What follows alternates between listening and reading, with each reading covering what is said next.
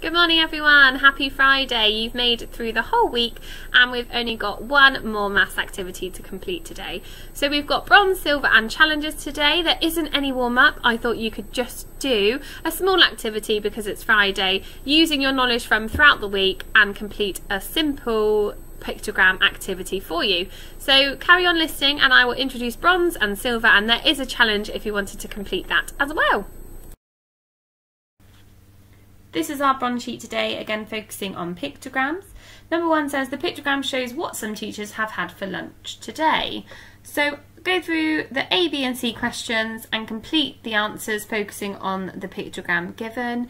And number 2, again, look at the pictogram, use the facts given to you to complete the answers below.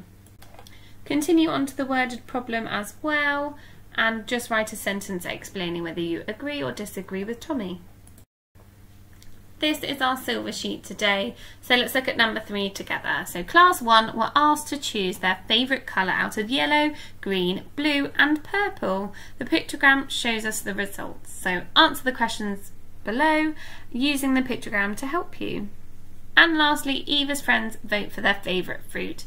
Use the statements below to create your own pictogram using the chart given to you as well. Remember to draw a key for the pictogram as the most important bit to do. And your challenge today says the most popular ice cream flavour is strawberry. Is it true or false? Write a statement explaining, and if you think they need to improve it or do something differently, please explain why and how.